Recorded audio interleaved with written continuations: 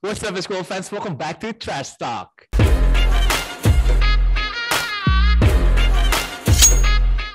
Back with me, Rocky Padila, and today I am so hyped. I am so happy because we have my big bro, Mario Wuysang, in the house. Bro, what's up, man? What's good? What's up, Rock? Good to see you, bro. Miss man, you, good to see you and good talking to you. And you are in Houston right now, working with the Shoot 360. Can you just tell us the background, how you connect with them? Well, so I was working for Showcase Academy in Burbank, California, and the pandemic hit, and it closed. It closed down during almost a year. So I decided to just come to Houston, and I didn't have any plans as far as jobs in Houston. And I found Shoot 360. I've heard about Shoot 360 before, but I just found them on a social media site, and I just messaged them, and and then they pretty much hired me right away. Come to find out, the GM for Shoot 360 also was an ex ABL player. Oh, Alex. No, not Alex. Not Alex. The GM of Houston Shoot 360 is Brian Davis. He had a small stint for KL Dragons. I see. Yeah, small stint. So he played all over the world, but he had a short stint with the KL Dragons towards the end of his career, and then so he knew of my name, and then we connected, and then the rest is history. See how the world works. Yeah, basketball's such a small world. Yes, you know that, Rock. I know that's crazy, but I thought it's Alex because I know Alex used to work for 360 too. So about Alex Hartman, by the way, guys. Alex Hartman for Mario Satria Muda. So we were teammates, and the beginning stages of Shoot 360, Alex is also a content creator, not a content creator. He's a graphic designer. So he helped design the early stages of Shoot 360, logo, the facilities, the logos, everything. Wow. He helped with that, with the creative design. So that's out. Yeah. I still talk to Alex. Oh, nice. Yeah. So what do you exactly do, though? Do you train kids? Do you train college players? Or what do you do with the Shoot 360? So I train anywhere from kids all the way up into college players, and there's pro players in there too. Oh, wow. And also I train classes. So it's everything. But if for those that don't know about Shoot 360, so it's a technology that it's like no other. So it basically, all our shooting machines and our skill machines, it has all these drills inside the computer. So you can just pull up, and basically you don't even need a coach there with you. Oh, wow. And all your data and analytics are saved. So there's sensors and cameras that catch everything, all the spots where you're at. That's the beauty of Shoot 360 that I've never seen. Wow. in my years of basketball. And I tell people all the time, I wish this facility was around when I was playing, in high school. When I was a kid, so I wouldn't have left the gym. Wow, that's really cool though. But for Shoot 360, like, can people just come and pay for a day, or how does it work? You can pay per day, but most of our clients are members. So whether they're 3-month members or annual members. So we have a lot of members, and so in Houston, actually, the 360 that I work at is the only one in Texas. Oh, wow! It's the only Shoot 360 in Texas. They're around nationally. There's a few in California. There's a big one in Atlanta, in Indiana, but we're gonna start opening up more Shoot 360s in the Houston area. So it's dope. It's dope. Because a lot of Indonesian kids right now, they're making move to the States, and some players, they also like to go on a holiday with their family. Maybe one day when they get a chance, to go to Houston or maybe in California, they should stop, man, and train at Shoot 360, right? Absolutely. And even like teams, club teams, national teams in the future, if they want to get some training done and they want to come to the Texas area, come to Houston, Shoot 360, and we'll put them through, we'll take care of them. We'll basically take care of them. New life, new chapter, being a coach. How is it like? No, I mean, I've had some experience in skill development training. I think that's something that I love, because, developing guys developing their skill work is it's fun for me. It you know is. what I mean? Developing the game and then seeing them apply that in a game. That's fun. It is so much fun. But now that's Houston. Let's move a little bit. Let's talk about Indonesian basketball. Do you still follow Indonesian basketball right now? I do time to time. Yeah, absolutely. I do. I told you earlier, I took about a year off away from basketball as far as like after I retired. I just didn't watch basketball. I didn't pay attention to basketball. I just needed to refresh. But I do still keep up to date with Indonesian basketball. I see where the national team's going. I see how guys are improving. I see some guys that we talked about, like they used to go to school here in the States. They're back in Indonesia doing well. So yeah, it's good to see, man. Yeah, talking about the progress of our players. Of course, Brandon Jawado, he just signed with Japan, a big league team. How do you feel about Indonesian players now getting exposure and also getting signed to a league outside Indonesia? Man, you know what? When I seen that a headline about Brandon, I was so happy because I think he deserves it, and I think it's probably one of the greatest things for Indonesia basketball as far as like putting a spotlight on Indonesia basketball. You got an Indonesian player that's able to get a contract in the BJ League in Japan, which is a great league. Yeah, I mean that's more exposure for Indonesian basketball, and I think I'm so happy for Brandon as well. Like that's my little bro, man. I know how hard he works. He's a gym rat, and he deserves this, man. He deserves it. He does. I'm really happy too about Brandon going to Japan. I think that's gonna help the Timnas in the future because he's gonna improve his skills. He's gonna play against better competition. So that's why I'm very happy about that. And we got naturalized players too now, bro. In case you know, we got Lasse Prosper and we got Marcus Bolden now. Talk about, can you imagine if you play back in the day with a naturalized player? Rocky. I do think about that time to time. I'm like, man, they're everything that they're doing now. I pushed for them to do back then. Yeah. Because I wanted that opportunity. If you give me one big, I just needed one naturalized big back then, and I think we could have upset a lot of teams and gotten a lot further. But it's good to imagine those things and kind of like, oh wow. But I'm happy for the guys now, man.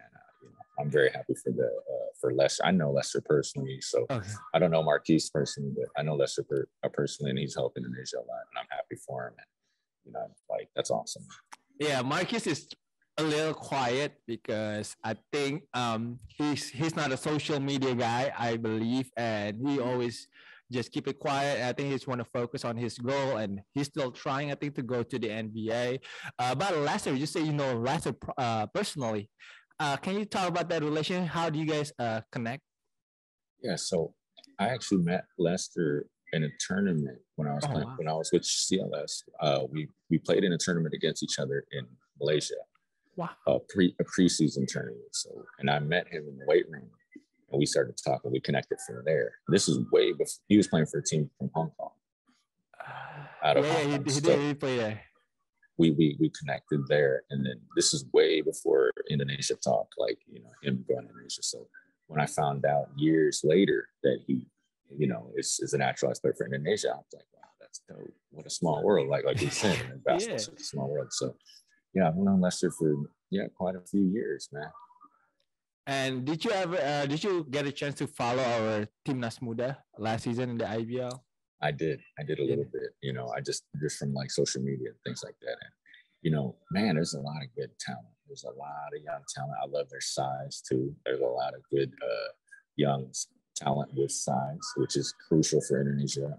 I don't know everyone by name, but there's a couple good guards that can, obviously I pay attention to a lot of guards.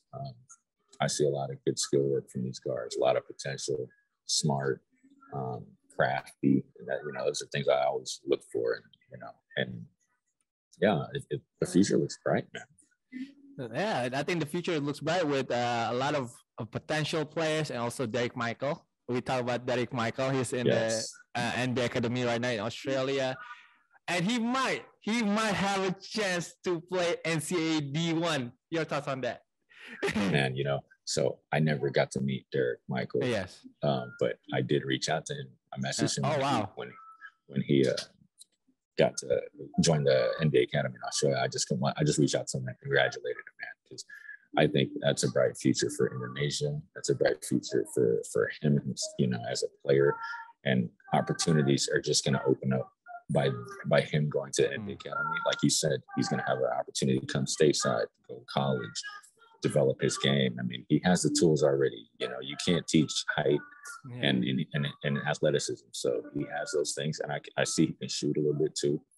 And I think that's one of the best moves for him to go to Australia in the NBA Academy, because Australia knows their basketball. They're going to develop him, you know, with the right fundamentals, with the right skill work. I mean, it's just perfect for him. It's a perfect setting for him, in my opinion. Wow, that was a good gesture though, from you, reaching out to him and congratulate him on getting to NBA Academy. Why do you think it's important though, you know, for you as a veteran, as, you know, players with a lot of championships too, you know, to reach out to a young guy like that, man? How important is that?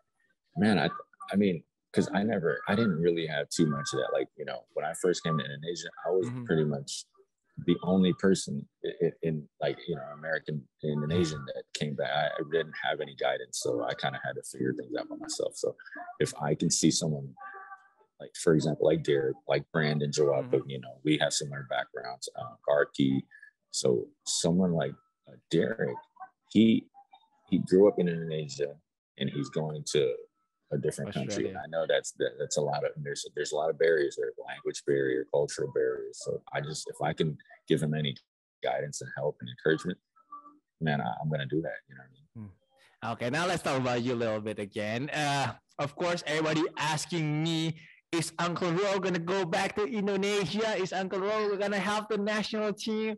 So let's hear it from you personally. Do you have any plan, if anything opens up, you know, to go back and maybe work with the national team or with an IBL team?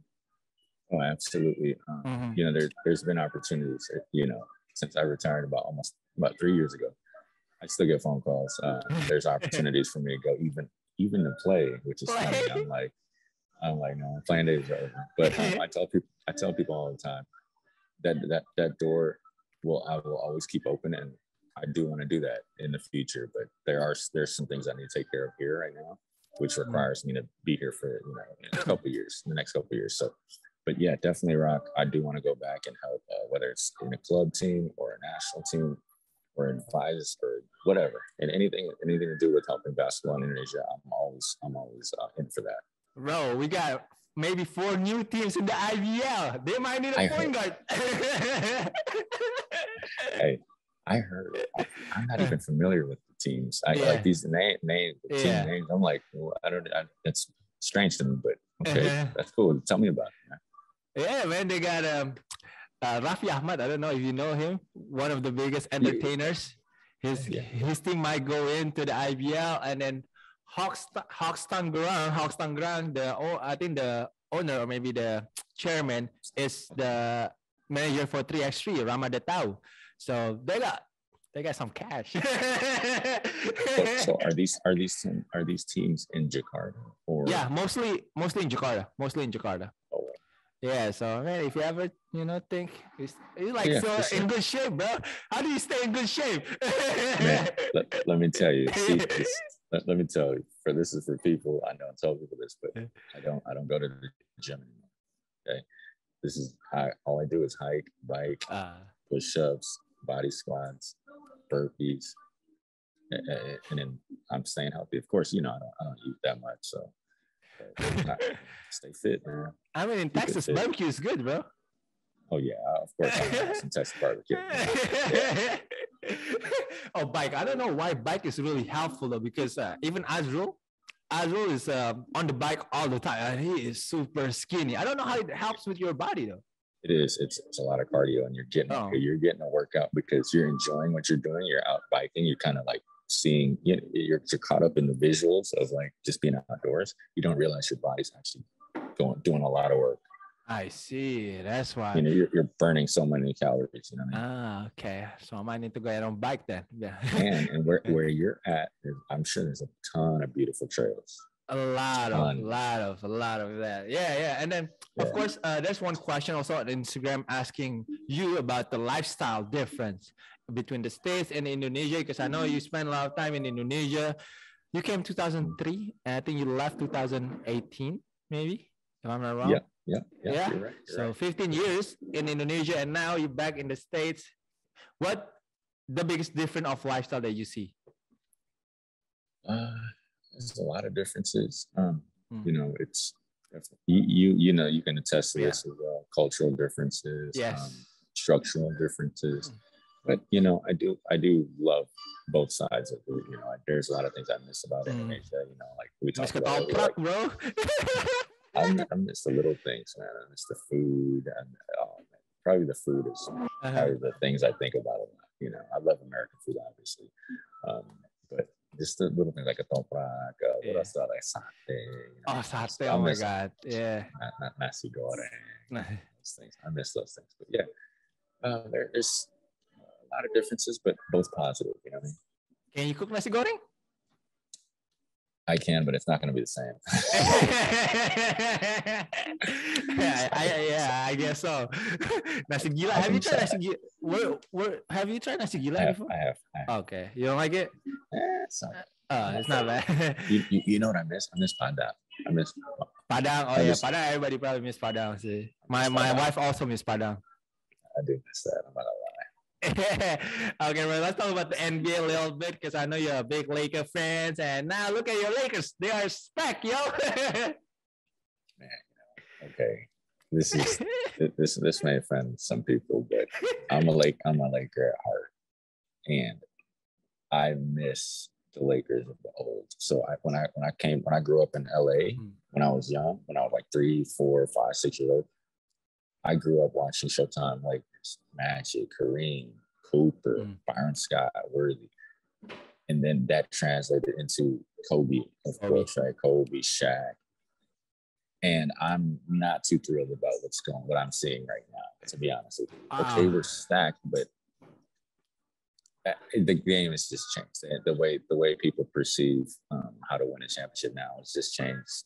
You know, and I don't know if that's a good thing. That I'm not on board with it right yet. You know, I'm just like, because if I can't imagine, for example, if I was playing with Chelsea and I'm like, I want every good player from every team to join us, and then we win. Is that satisfying to me? It's not really. You know what I mean? That's the way I look at it. So, you know, it is what it is. I mean, like, it's crazy that the NBA right now. Not even only the Lakers, the Brooklyn Nets, they're stacked too. They just got Paul Millsap. So I mean, I'm agreeing with you though. Like, you know, the game is so much different nowadays. Like, people like to team up to win championship. Right. You know, and that's why I was so happy, Ross. This year, I was so happy for Giannis. I was happy for Drew Holiday. I was happy for Middleton. You know, because I think those guys, one, they deserved it, and they never searched to be in that like super team, join a super team. They kind of just fell in that place and just got better and won. So that to me, I was like, wow, they deserve it. So who do you gonna support then next season? Who do you like now? Whose squad do you like? I don't really support squads anymore. I kind of like look at the individual, like, oh, I like him. I like his game, and you know, I think he's good. I think he's got his mind right. Like, one guy I like is D Book, you know, Devin Booker.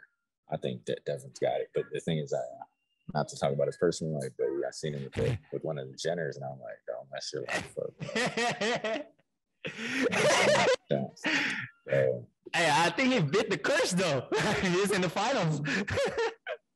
Man, it's too early to tell, man. I'm just like, please don't mess your life up, bro. But other than him, you know, I like a lot of players, man. Of course, Giannis, I support him. I still think KD right now is the best player in the world. KD? In my opinion. I think KD is still the best in the world. Love his game. Man, love his game. Of course, I love Steph's game. Yeah, it's just I follow players. I like Trae Young. I like Trae Young's game. Trae is nice too. Trae's nice. Probably a player I love watching is Luka Doncic. Yeah. I mean, I think I would like to see him if he can get a chip. this following year or the year after, with him being that young, I think that's going to be incredible. Yeah, he just need help. He just needs help, but his game is just beautiful. Yes. And of course, you are in Houston right now, and Houston is hype about the Rockets. Yeah, like Green. Jalen Green, Jacob, Christian Wood, and of course, Kevin Porter Jr. Are you going to be a Rockets fan? Yeah, I'm definitely going to catch a couple of games. So, 360, unofficially, I'm probably not supposed to say this, but I think we're close to partnering up with them, with the Rockets. So I'll definitely catch a couple of games. Nice. And yeah, Jalen Green, I think his future is bright. I love his game. I mean, he's got it. It's all about keeping it. You know what I mean? Yeah. But I think the tools are there, and he's got Filipino in him. So we always got to support Asians. So yeah, we got to support our neighbor too. Filipinos, because I got a lot of Filipino subscribers too. That I'm very surprised because they like to listen to me too. I'm very surprised, but I love Filipino basketball though. Do you still follow Filipino basketball right now? Yeah, absolutely. I mean, I have so many friends that play still in the Philippines, and all the relationships I've built throughout the years. A lot of Filipino friends, so a lot of respect, and I still follow them. Kai Soto, I know he's in Australia. That's great. He's the future, I think. I'm happy for Jimmy's news, Jimmy Alapag. Oh yeah, Jimmy. So I mean, I think that's awesome, man. Jimmy's such a good guy, and like, if anyone deserves to succeed, it's definitely him. You know what I mean? So yeah, man, just so many things going on in the basketball world. I do still keep up with everything. Yeah, crazy. As much as I can. Crazy. You're in Houston and you're still keeping up with everybody's with all the news out here. Not out here because I'm in Seattle, but I mean out there in Southeast Asia. It's so crazy. And of course, Jimmy Alapag, he just got signed by Sacramento Kings to be assistant coach on their G League team. Do you see yourself like one day maybe try that route also, bro? Man, you know what? That would be a great opportunity. And if, like I said, if that door opens up, I'll be there to I'll be there to walk in that door. And I know for me, basketball will always be in my life somehow, some way. Even though sometimes at times in my life I try to get away from it, it keeps coming back. So I know that's God telling me, like, you need to be in basketball. So yeah, absolutely, right. Because you and Jimmy actually have a lot of similarities. Just the way you guys brought up, how you guys represent the national team. We're about the same age. About the same age. So yeah, just talk about your similarities with Jimmy, and of course how you will respect Jimmy's a lot for his career. Yeah, man. I've watched Jimmy before he went overseas. Before we both went overseas, so like I knew about Jimmy then from like the Phil Am tournaments, and I was like, okay, I knew about his background and everything like that. I knew where he's from, and I loved his game. I just loved his attitude, and watching his career, as a professional national team player. My respect grew for him. You know what I mean? From how he is on the court and then me understanding who he was off the court as well, and getting to talk to him. So I have the utmost respect for Jimmy, since day one. So yeah, we do have a correlation, a connection there, in a lot of ways, and but the same position, and I think there's an understanding of that too with me and him. Like there's it's a cool connection that we don't even have to talk about, but it's an understanding that you know what I mean. It's that vibe that we get. So yeah, man, I'm happy for Jimmy. I'm very happy for Jimmy. Because I feel like we'll connect again. So when you mention Jimmy Alapag in Southeast Asia, you gotta mention Mario Wuysang. That name just goes hand in hand. That's an honor, man. According to me, because you guys are probably like the two best guards in Southeast Asia, and of course I won't leave Jason Castro because Jason Castro is a baller. Yeah. Right. So yeah, you guys three are probably like the ghosts of the ghosts for point guards in Southeast Asia. But before I let you go, bro, please say some greetings to everybody in Indonesia. Man, I just want to say Indonesia basketball, man, I love you guys, miss you guys, and keep improving. I mean, the door is open for you guys to get better. And I love what I'm seeing, and I will be back to help you guys out and see you guys. So I miss you guys a lot. And God bless. We are looking forward to that day until we gotta call him now Coach Mario. Is it Coach Mario or is it Coach Uncle Ro? I don't know. That's right. Coach Uncle Ro. Right, because I seen a thing. Who posted? I don't know who posted it. It was IBL. The nicknames was it IBL that posted it? I'm not sure. Yeah. What happened? It was like nicknames. It's like favorite nickname. And it had all these pictures, faces of players, ex-players, and then their nickname on top. I was like Woody Jordan. Yeah. And I think I saw that. Ro. And I'm sitting there thinking, like, who started the Uncle Ro thing? I still have to think about who did that. I'm wondering. It's not me. But I don't think it's me though. I don't think it's me. I don't know. I don't know. That's a good question. Like, I'm wondering because it's because I guess everyone just calls me Uncle Ro, and it's just like, all right, cool. I think it started when you play for CLS. Yeah, definitely. I think so. That would suck for it to start when I was playing for Aspak. I was basically no, or even Indonesian Warriors. Oh, by the way, I forgot to tell you, I actually met Evan Brock in LA. Oh, what was he doing after? That's dope. It was just on a date. He was on a date, and I just bumped into him. I bumped into him at the Grove. Oh, that's dope. Did you ever get a chance to catch up with all your maybe like some of your Indonesian Warriors? Yeah. We still talk time to time.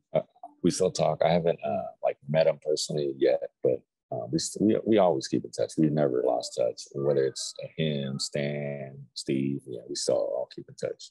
Stan is living life, man, in Manila. He's doing his thing. He's probably one of the best guards I've played with. Yeah, man. He's making a lot of money and still wearing that Crocs. Stan is the realest dude, man. He's the realest dude. I respect that guy, man. Doesn't matter how much money you make. Keep it simple. Keep it simple. Yes, sir. Thank you so much for your time, man. I really appreciate you. And of course, best of luck. Man, I'll make sure during the NBA season I'm gonna stop by in Houston because I want to watch. I want to watch Jalen Green also. So absolutely, we're gonna link up, right? Yeah, I'm gonna probably see you like either December or probably after the New Year. Yeah. I'm pretty sure we're gonna do that. So bro, keep doing your thing. Keep helping the kids. Yeah, man, I'm just happy to finally talk to you again today. And guys, don't forget to follow and support Coach Ro, Coach Mario in Houston. Follow Shoot 360 Houston, and of course, just don't forget to follow. What's your other account? Mario Wuysang Basketball. Wuysang _basketball. Yeah, don't forget to follow. That, but gotta follow that account too and support Uncle Ro. And let's pray that he's gonna come back to Indonesia and help and work with our national team because that will be great. So once again, thank you so much, guys, for watching. Don't forget to like, don't forget to comment, and we'll see you guys again next video. Peace out. Peace out.